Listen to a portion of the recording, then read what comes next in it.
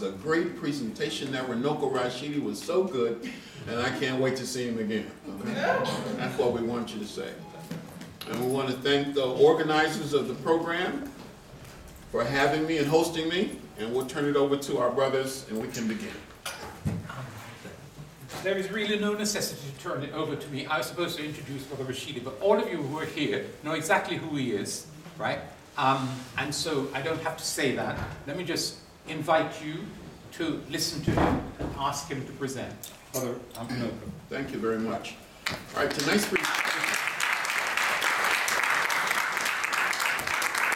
presentation, as you can see, is going to be a visual presentation. And it's the first time I've done this presentation. And you know, I'm really a perfectionist. I try to make it as close to perfect as possible. So we've been scrambling, I've been scrambling to get the photographs that I want to show you on this very important subject.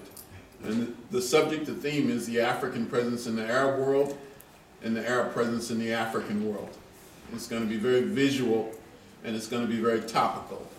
Now what I typically like to do is to begin by, first let's acknowledge my elders. I'm 64. Is anybody older than 64? Yeah. Enough of us. Baba Manuel, do you want to say anything? You want to comment? Yeah, all right. Thank you. And as has been said, I mean, this is a joint collaboration between the Pan-African Society Community Forum and the African Holistic Health Study Group, which I chair. And when we talk of holistic health, we don't just mean your tummy, your cancers, but there are serious issues as to our mental health because of what the oppressor has done to us. We have to try as much as possible to decongest years of negative stereotypes against people of the African world. And the story is told that when the young man asked his grandfather, "Papa, why is it that when Grandma tells me the story about the lion and the hunter always kills the lion?" And the grandpa responded, "As you all know, wait till the lion tells the story." And Dr. Rashidi is one of the people who has been telling our story. He's been doing that for a very long time. And he worked with such stalwarts as ancestors as J. Rogers, Ivan Van Sertima, and a whole lot of John Henry Clark, a whole lot of other great historians who are no more here with us.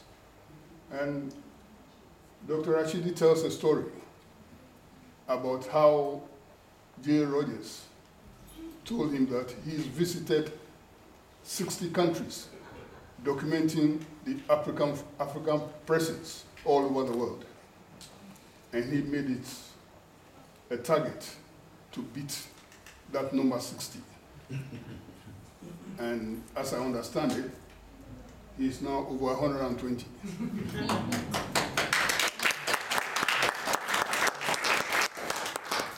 And we are very, very privileged to have such an esteemed historian here with us today to reason with us. Over to you, Dr. Thank you, Bob. I wonder if we can turn off just a few more lights. It's probably okay for you, but it's a bit difficult for me staring into those lights. And don't worry, most of us are in the darkness all our lives anyway. That's real dark. Yeah. Yeah, that's the underway. Huh? Yeah, it all goes, yeah. All right, well, that might be difficult for people coming in, so we'll go back to where we were. Yeah. We'll just have to struggle. Okay. No, Take one at the back on. No. Turn them back on. It's tough on my eyes, but I think if people are coming in, it'll be easier for them to find a seat. And I do expect people to come in late. I know it's shocking, but I've heard that in the UK, Africans tend to come late from time to time. So I know it's hard to believe, but that's what I've heard. That's the rumor. Speaking of J.A. Rogers, this is the great Joel Augustus Rogers. And yes, when I heard he went to 60 countries, I figured I could do 65 because I live in different conditions. And I'm at 121 now. Now I'm going to speak, this is the ancestor we can begin with. That's very good to acknowledge our elders, our ancestors. So I'm going to speak for about an hour.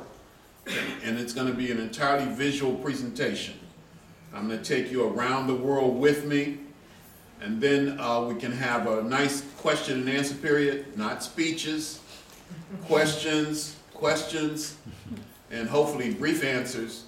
And then there'll be plenty of time to sell the books and the DVDs. And I think a lot of you know I have a real hot new calendar called Queens of the Nile. And all of this stuff is very cheap. It's only 10 pounds.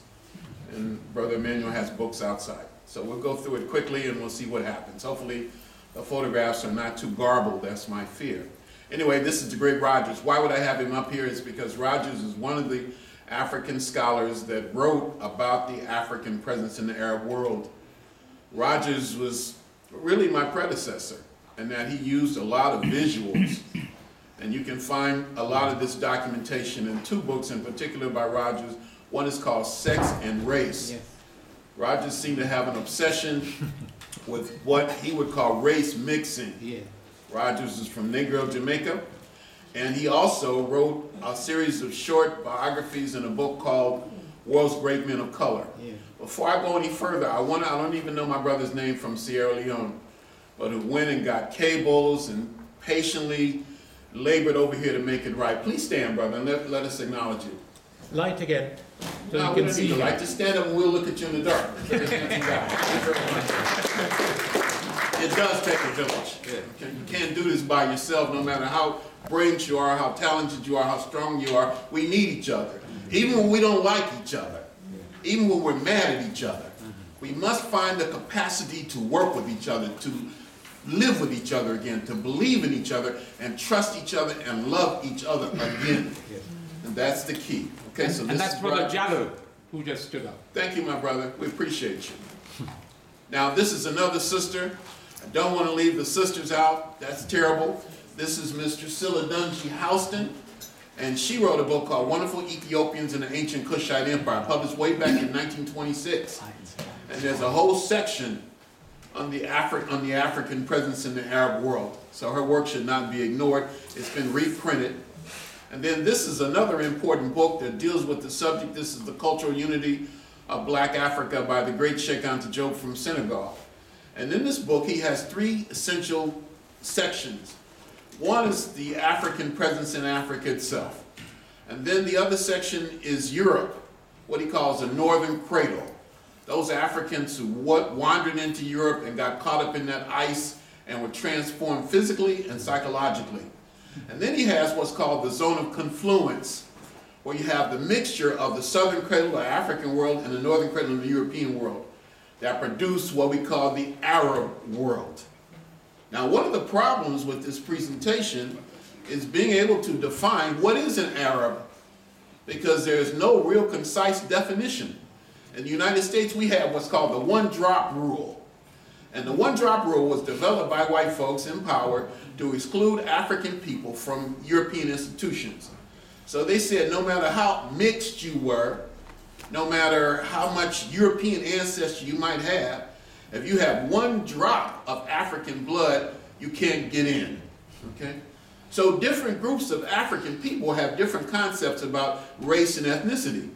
Now, what I've found in much of the world is that in the Arab world, for example, if you have any degree of Arab ancestry, even though you may be black as an ace of spades, even though you may be black as that speaker, even though you may be black as a bucket of tar, and you speak Arabic and you have any Arab ancestry, you're considered Arab, or you can claim that. So different policies, different concepts that make it very confusing in terms of narrowing it down exactly what an Arab is. Does that make sense? And this is particularly problematic because the first people in what is called the Arab world were African people. Yeah. Because we're the first people everywhere. Yeah. Humanity, this is basic now. This is African History 101. Africa is, let's be clear on this if nothing else, Africa is the birthplace of humanity. Yeah. There are not multiple birthplaces of humanity, there is only one. So you got a bunch of fools in the United States right now saying we're not African, we're Aboriginal, and that we don't come from Africa, and that the transatlantic slave trade has been exaggerated. I have no tolerance for clowns like that. Yep. Here we are trying to build global African unity, and a bunch of fools are saying we're not African. I can't tolerate that. People say, Runoko, you need to get more patient in your old age. No, I'm less patient because I don't have time for idiocy and foolishness. And any black person who says I'm not an African, I mean, what are you going to say? After all this time, after Marcus Garvey and Malcolm X and Kwame Nkrumah, and you got a person saying in 2018, I'm black, but I'm not an African. Oh my God. Here's a map of Africa, and you can see the extension in the east. Now, some of my Hebrew Israelite friends like to say that what we call the Middle East or Western Asia is really Northeast Africa. I don't understand that logic because if you're going to use that, you could say at the same time that Africa is Southwest Asia. By the way, the question, I get this question quite a bit, and that is, Runoko Rashidi, what was the original name for Africa? What was the original name for the continent of Africa? So the question I have in response to that is what makes you think African people, or ancient people in general, thought in terms of continents? The concept of continents is European. So we need to change our thinking in order to develop a degree of clarity. All right, let's go. I'm trying not to do too much preaching tonight, but I feel like it's coming. Now, these are two of the brothers who are very important to us in terms of the African presence in the Arab world, how we see ourselves. This is the great Osachifo Kwame Nkrumah, and this is His Imperial Majesty Haile Selassie, and this is at the founding of the Organization of African Unity in 1963. It was Nkrumah's dream to unite the whole of Africa. The whole of Africa. Now this is Nkrumah, not the best photograph in the world. That's one of the reasons I wanted the lights down a little more, because it would be sharper, but we're going to live with it. This is Nkrumah and a progressive person, I would say, from the Arab world. And this is Gamal Abdel Nasser. In fact, when Nkrumah was overthrown by the CIA, Nasser actually offered him sanctuary in Egypt. Nkrumah married a woman from Egypt. And Nasser, in many ways, was more progressive even than the brother, Anwar Sadat. So Nasser is somebody that I have a lot of respect for. And he also another sister who spent time in Egypt was Shirley Graham Du Bois, the widow of W.B. Du Bois. All right. I'm getting it right. Now, if you want to talk about the African presence in the Arab world, you could easily start in Egypt, because the official name for Egypt is the United Arab Republic. Okay? And most of the people who are in Egypt today I would consider invaders. They are not the people who built these monuments. And if you go to Egypt, it never fails. I'm taking a group there in a week and a half. It'll be my 24th visit to Egypt. It never fails for somebody, a well-intended person, working in a hotel, a taxi driver, somebody will say, well, since you're in Egypt, why don't you go to Africa too? As if there's a disconnection there. And black people in Egypt are treated with contempt. Now, if you're an African American, or if you're a black person from Britain, I assume, and you got one of those passports, you get a pass. But for sisters and brothers actually born in Africa, they don't have a free ride in Egypt. It's not fun for them. All right. And of course, you see these monuments. In fact, one of the reasons I wanted to start with this is because a lot of people believe that Napoleon Bonaparte was responsible for shattering the face of Hormaka the Great Sphinx. That's a myth. This is done long before Napoleon was born. Get that out of your head and stop repeating nonsense. This was done by Arabs, or by people, or by Muslims at least hundreds and hundreds of years before Napoleon. All right. This is how most people, I think, envision the Great Sphinx or Hormaka. This is the Luxor Hotel in Las Vegas. If you go to Vegas, don't go in there. Don't lose your money. And this is an illustration of Hormaka. This was done in 1738. And this is like 60 years before Napoleon. So you can see that this damage is ancient. It's not modern. And Napoleon, and I'm the last one to defend Napoleon, just got a bad rap. Here I am in South Sudan in a city called Juba at a university. Why am I showing this? Because these brothers consider themselves the people who have stood on the front line of the Arab invasions of Africa. I'm told I don't have to be particularly nice to the Arabs tonight, that I don't have to be politically correct. I can just tell you what I think and what my experience has given me. These brothers are adamant about that. In fact, I went over there and gave a lecture at the university, and I'm talking about Pan-Africanism, and their question was, where was Pan-Africanism when we were fighting the Arabs? They say we are responsible for Islam not penetrating all the way into Central Africa. And they believe that very, very strongly. And I never quite got comfortable with these brothers, and that had nothing to do with it. I kept looking at them, and they asked me, Dr. Rashidi, is there a problem? What is wrong? I said, look, I'm jealous, I'm envious. They said, what? I said, you guys are so black. I wish I was like that. And they said, come stay for about 1,000 years, and you'll look just like me. This is Mansa Musa. Mansa Kankan Musa. Why is he here? From the Mali Empire, because he went on the pilgrimage to Mecca. And Africans have been going on this pilgrimage, and by the way, I want to be very clear, this is not an attack on anybody's religion. And if I come across that way, I apologize. I'm a disciple of Malcolm X when he said when we come together, we put our religion in the closet. Because otherwise we will never unite. I don't care what religion you practice. You can worship this bottle of water if you want to. What I care about is what you do. And if you ain't doing nothing, I don't have time for you, irrespective of your religion. One of the reasons I wanted to put this here is because this is how a lot of Africans ended up in the Arab world. A lot of Africans ended up in, for example, Jerusalem today and Southwest Asia because they went on the Hajj and never returned back to the motherland. So you have very ancient black populations there. Okay. This is just a mosque that Mansa Musa patronized. Here I am with a series of manuscripts called the Niger manuscripts. Some of them are written in Arabic and some in Songhai. These are found all over this region. The most famous ones are the Timbuktu manuscripts. This is a young sister in the Arab Gulf, or the Persian Gulf if you like. This is a colleague of mine who teaches at a university in Abu Dhabi, who proudly calls herself an Arab. This is a brother similar in Sudan. Here's, and again, it's just mostly going to be photographs. This is a young child in Algeria, in northern Africa. This is a brother who is considered the father of chivalry, a dashing knight and poet. This is a photograph I took in the Medina in Damascus, Syria. This is Antar ibn Shaddad, or Antar the Lion. He is a dashing knight and poet. His father was an Arab, his mother was an Ethiopian. Arabs still tell stories about this man, I'm told, around their campfires at night. The Bedouin, at least in the desert. Okay. This is 1,400 years ago. This is before the advent of Islam. And he is a very important figure. He is a warrior. He led troops into battle victoriously, but he also wrote beautiful love poems to his wife. And so these are a series of images of Antar. This is a depiction of Antar leading Arabs into battle. Another one, and this is another one I took in the Medina and Damascus. God knows if it's even there now, when you consider what has happened in that part of the world.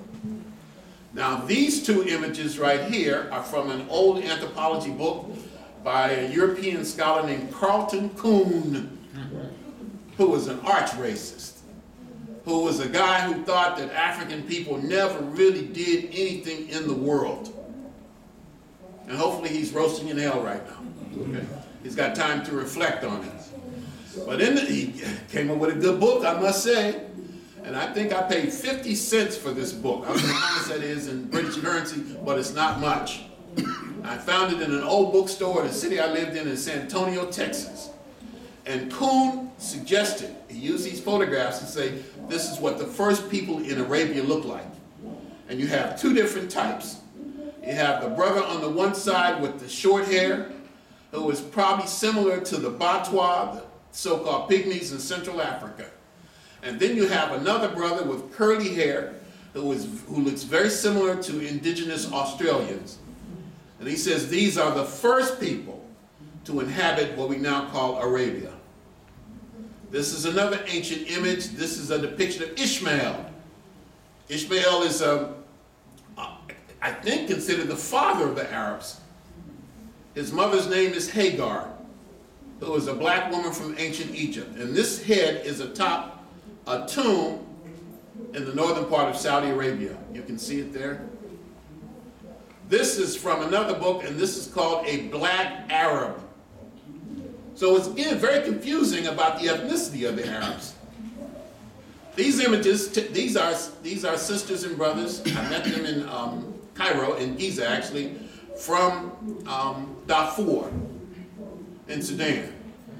Now, a few years ago, a lot of us were raising hell about Darfur, about images of the slaughter and massacre and rape of black women in Darfur. Now you don't even hear anybody talking about it. From Darfur. They had just gotten married. They were on a honeymoon in Egypt. And these are people from Darfur itself.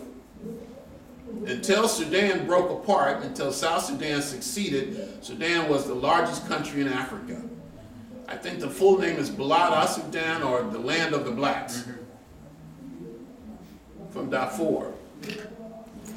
A little tiny map of Iraq. We're going to Iraq now. And these are sisters and brothers in Iraq today.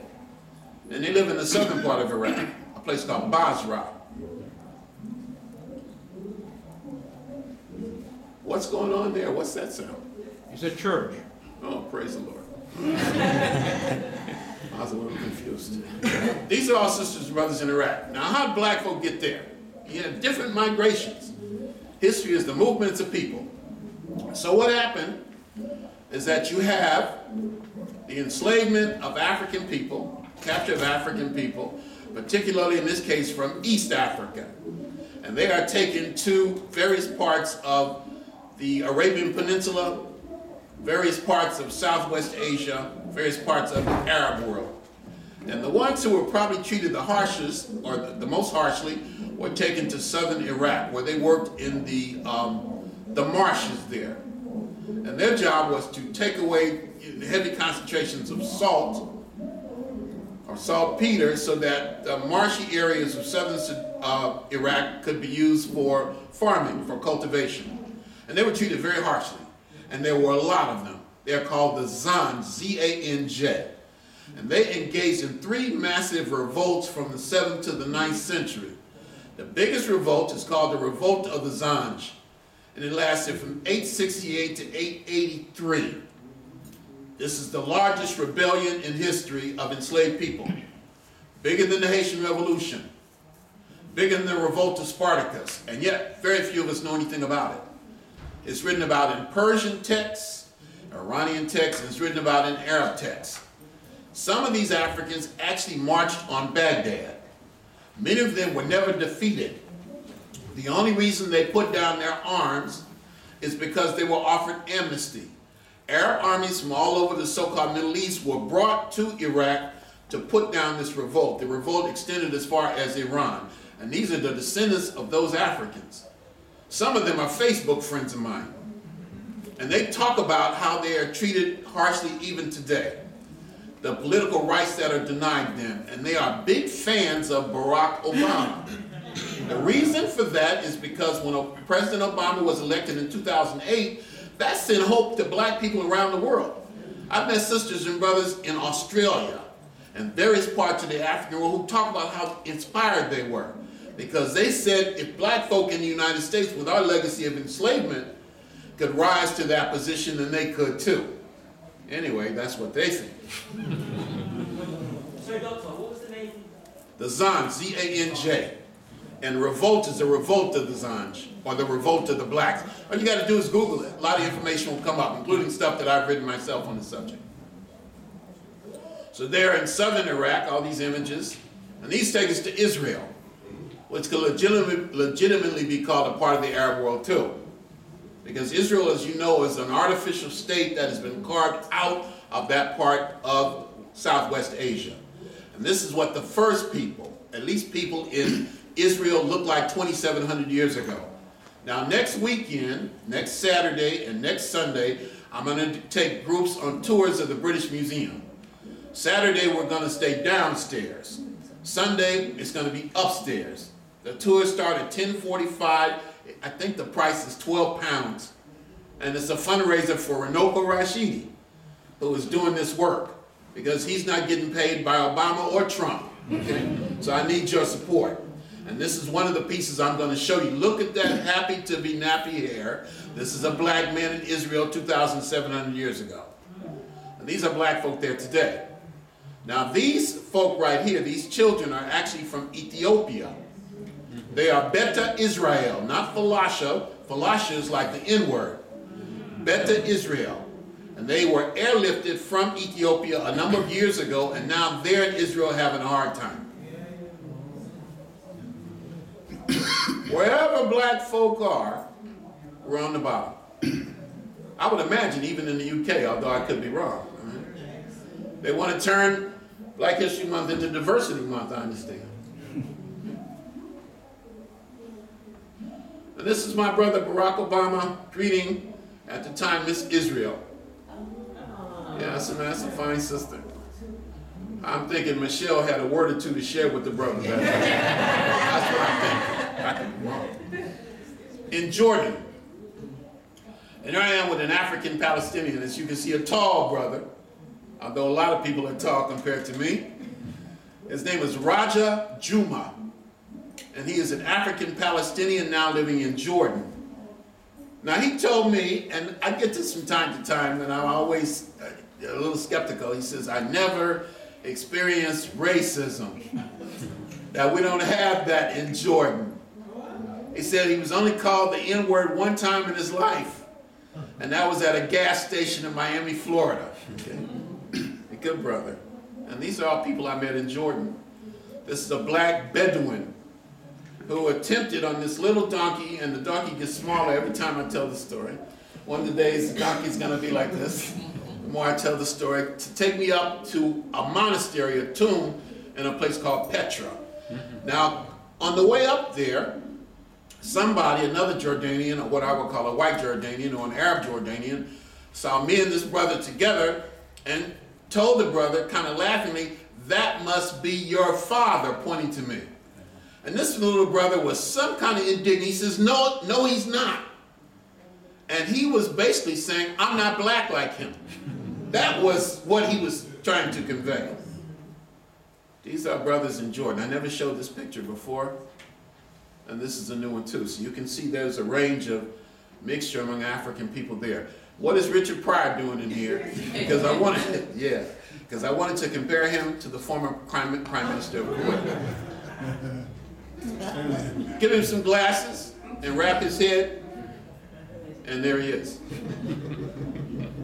Now, one thing that's interesting is that I said black people on the bottom, but I'm generalizing, because black people also have risen to very high positions in this part of the world.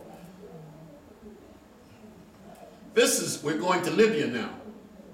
And this is a brother who was born in Libya who became Emperor of Rome. Of course, before we have these ethnic divisions, this is Septimius Severus, the African-born Emperor of Rome, born in Libya, I think, on April 9th, 146. And these are black folk in Libya today. Now, there are different kinds of black folk in Libya. There are black people like this brother, or these two brothers, who have been in Libya for a very long time.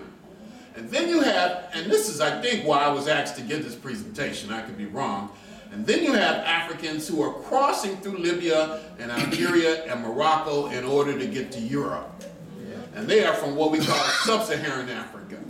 And those are the ones who have been captured and being bought and sold. We would like to think that those stories were exaggerated, but Africans have always been treated harshly, well, I think, in the Arab world. Now this brother and these two brothers, the father and son, I had a chance to have extensive conversations with in Egypt. And there he is again. I said, you must have recently arrived in Libya. He says, oh no, we've been there for a very long time. And so you have ancient populations, you have indigenous populations, or populations that have been there for a very long time. And then you have Africans who have come relatively recently. And we can say that all over the world. Mauritania. Now that's a sad situation there. Mauritania is an area called the Sahel.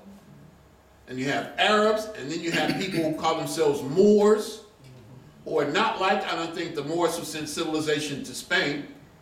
And then you have, quote unquote, black Africans. And slavery was just abolished in Mauritania in either 1980 or 1982, and it still exists. There's a brother from the States, from Babylon, who wrote a book about it, a man named Samuel Cotton. The book is called Silent Terror. And you can get it, I mean, it's easy to get this information. And the world, for the most part, turns a blind eye to this. Morocco. Now, Morocco has been one of my favorite places to visit in Africa. And the reason for that is because Morocco also has a very large black population. And these people are called Berbers. Now, there are different groups of Berbers. Some of them are black Berbers, which just reminds me of another photograph I should have put in here. My goodness. These are Berbers. Here I am standing in front of the tomb of a great leader of black people from this part of the world who lived 1,000 years ago, a man named Yusuf bin Tashfin. This is in Marrakesh. And this photograph is important because this, according to scientists, is what the first modern human beings look like. This is a reconstruction. And these bones were found in Morocco. This man would have lived 160,000 years ago. And he is a representation, an illustration of what the first humanity on earth looked like. Homo sapiens sapien. Now what I could do if I had time is take you from region to region around the world and show you what DNA has allowed us to do in terms of reconstructing early forms of humanity, or early people. As a matter of fact, until quite recently, you could have to ask the question, where do white people come from? Because for most of the history of the world, there were only black people. Now I've asked everybody to turn their cell phones off and your video cameras off, please. Okay, there should only be 2 video cameras. Thank you. These are all folk from Morocco. These are the black Berbers. None of them are in positions of power in the Moroccan government. But you can see, it's just a painting, that they look like you and me. You could put that sister right here in the first row and think she was from Brixton, or Lambeth, or Tottenham, or wherever y'all live. I know because I talked to them. These are my pictures. Now the sister here with the glasses is from Jamaica.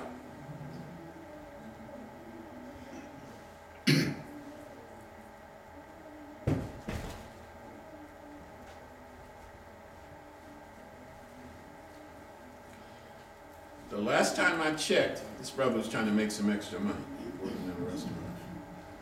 And we gave it to him. The last time I checked, I had between 950,000 and 1 million photographs. I keep telling Bob Emanuel I like to move here because of the research possibilities. And then I will show you guys every one of those photographs. You're saying, can we ever get rid of Runoko Rashidi? We're tired of pictures.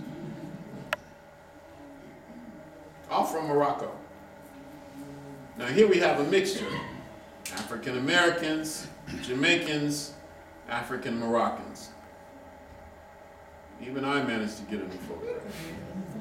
I try to do that every now and then. An artist, another painting.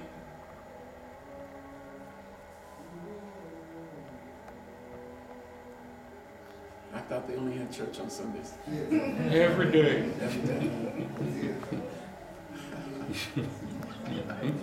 Another artist. These are the musicians called Ganawa. And the Ganawa, the people who play this music, originally came from Mali and Senegal. Hundreds of years ago, they were recruited as soldiers in the Moroccan armies, particularly in a city called, it's not one of the imperial cities. It'll come to me. And one of the Meknes, one of the cities in the north. You had an emperor there who recruited about 40,000 African soldiers as his imperial bodyguard. And they stayed there. And now the Ganawa play a kind of a religious spiritual music you may be familiar with.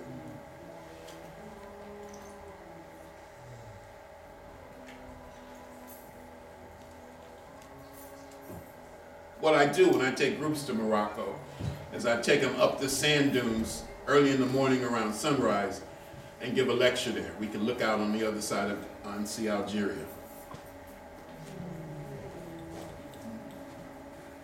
Ah, this is a photograph I thought I left because I'm always trying to promote black love. Black love is the greatest form of resistance to white supremacy.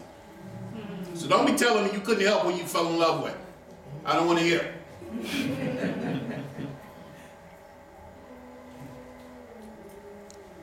And they wear all this jewelry and they love to dance. Yeah, pure black folks, they love to dance. They love to party. They love to have a good time.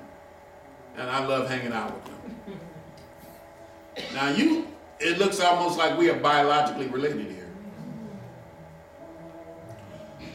The Nuba in Sudan. And this is probably what the people who built ancient Egypt look like.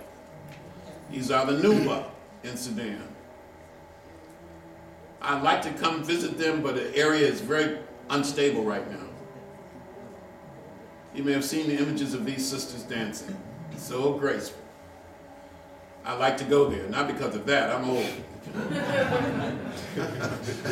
Anyway, that's another conversation too for another time. Beautiful, statuesque people.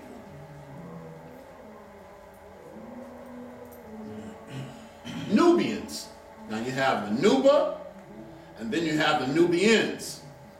And the Nubians are people who live in the southern part of Egypt and the northern part of Sudan. And they're also oppressed. And they talk about, when you get them to talk, when they feel a little free, they talk about the Arab domination from Cairo. And a lot of them are particularly angry because when the Aswan Dam was constructed, a lot of their traditional homelands were flooded, and they've been mad ever since. Isn't she a sweet-looking little child? I really seriously thought about throwing her in the Nile River to see if she could swim. She looks sweet, but you talking about a brat. They kept making fun of my bald head and making fun of my bow legs.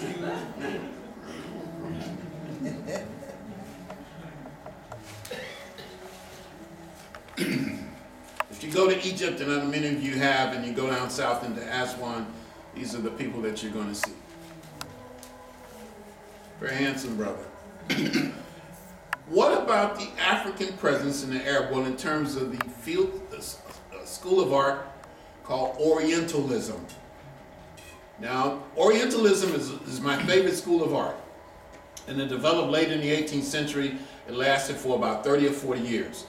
And you have European scholars who attempted to depict the people in what they call the Orient or the Arab world, not China. That's not what they meant when they talked about the Orient. They're talking about North Africa and Southwest Asia. And in many cases, the images show black people in a very dignified position. Let me show you a number of these photos. That's one of my favorites.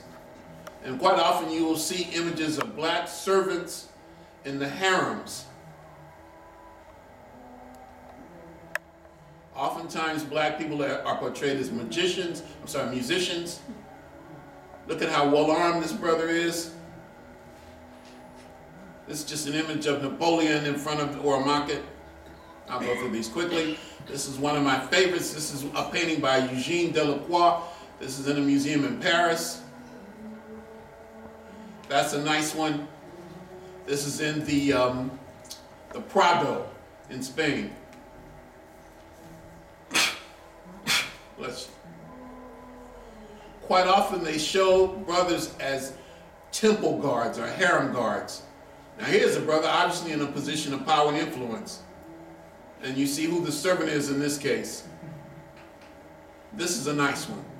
In fact, this is my favorite of them all. And I have a big copy of this in my studio in Los Angeles.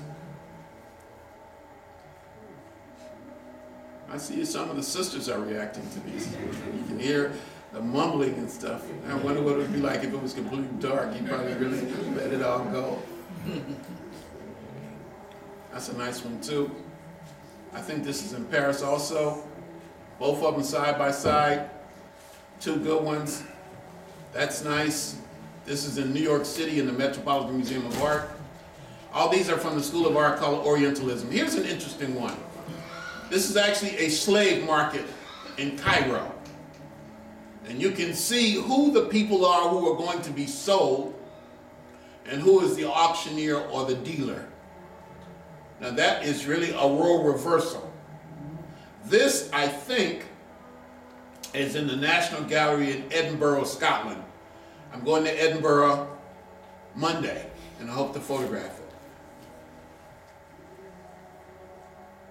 That's a good one. One more. Showed that before. Forgive me if I duplicate them.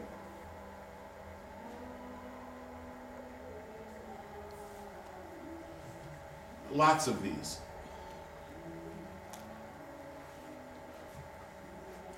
These are from Oman. Now Oman is very pivotal here. And I'm going to spend time with Oman as I wrap up. But I had a chance to visit Oman. One of the things that travel does is it gives you supreme confidence. It's one thing to download something from the internet. It's one thing to do a Google search. But when you have been there and you've seen it for yourself, nobody can take that from you. It gives you a tremendous degree of confidence because you saw it. You didn't imagine it. It's not secondhand. Now these are black folk in Oman. One of my favorite photographs. This is the Sultan of Oman.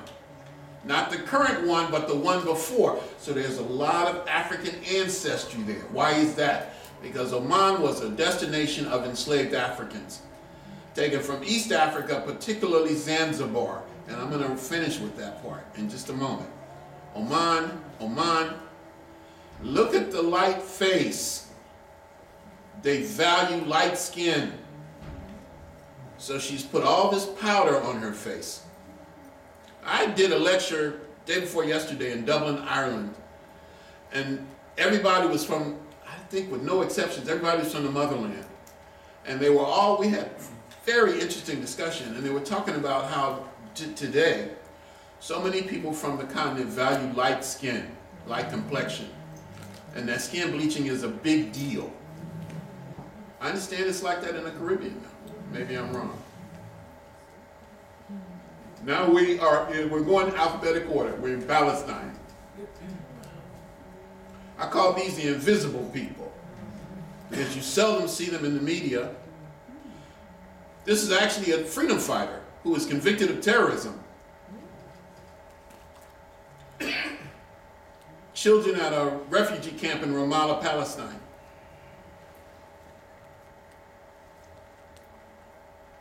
These are real people. Palestine. I took this from the cover of a Final Call newspaper in the United States. Okay, we showed that brother before.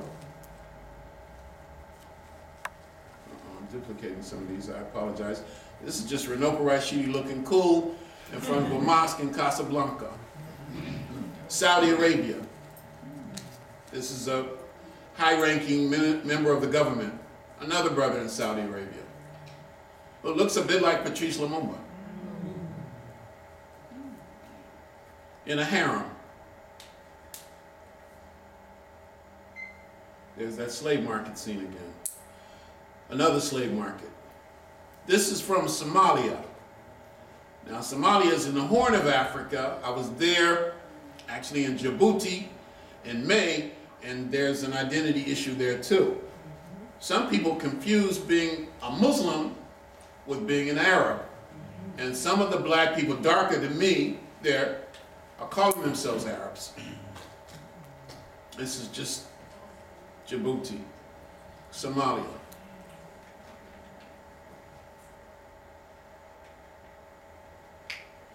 This is a, now tell me that sister doesn't look like, hey my brother, Yes, sir. All right, this is my colleague here. Tell me that sister doesn't look like Michelle Obama. But she's a Sudanese sister at the border with Tunisia, but that's a Michelle Obama lookalike. In Syria, this is a mosque named after the great African Muslim Bilal. There's Bilal, a drawing of Bilal, on calling the faithful to prayer. Who is Bilal? Bilal was a pure African who converted to Islam early on, who was tortured for his faith, who became a close companion to the Prophet Muhammad.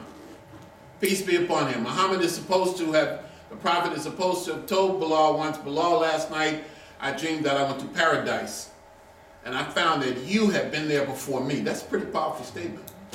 Bilal is so significant, he's referred to as a third of the faith of Islam. And he's the first who wasn't, the first person to go into the minaret and call the faithful to prayer. Apparently he had a beautiful, beautiful voice and lived to be old, like 90 or so. So this is Bilal. This is his tomb. And I actually went to his tomb, touched the tomb.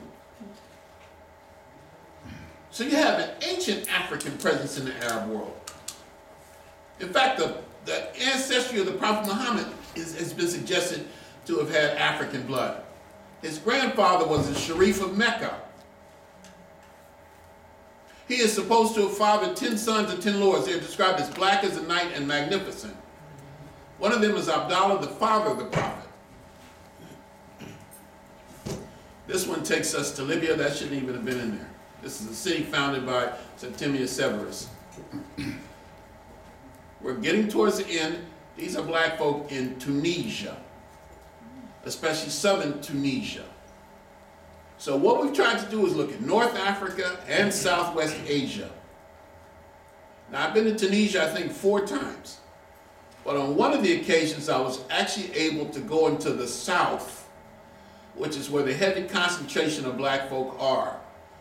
Apparently in northern Africa, the black populations are largely in the south, in the southern part of Morocco, the Nubians in Egypt in the south.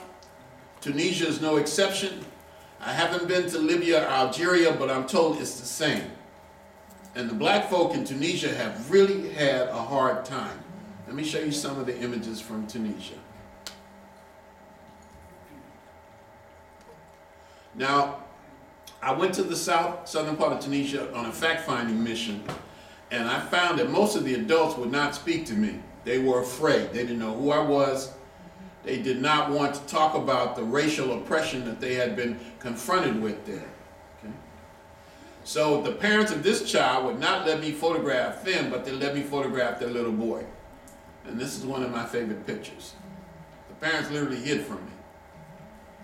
This sister is from the south, but this photograph is taken at the ruins of Carthage in outside of Tunis. And she's a Muslim sister, and the reason she's looking like that is because I just asked her for a date. Obviously, we didn't go out that night. That's a great photo. From the deep south, even better photograph.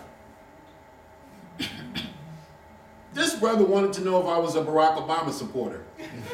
I said, yeah. He said, come here, give me a hug, man. Now, this was the part of Tunisia I'll never forget, and this is a place called Kebele. Kebele is deep in the south in the Sahara. And I had to get somebody to drive me and the sister who was taking me around to this place. This is an ancient slave quarters. And Africans were marched from as far away as Mali and Senegal.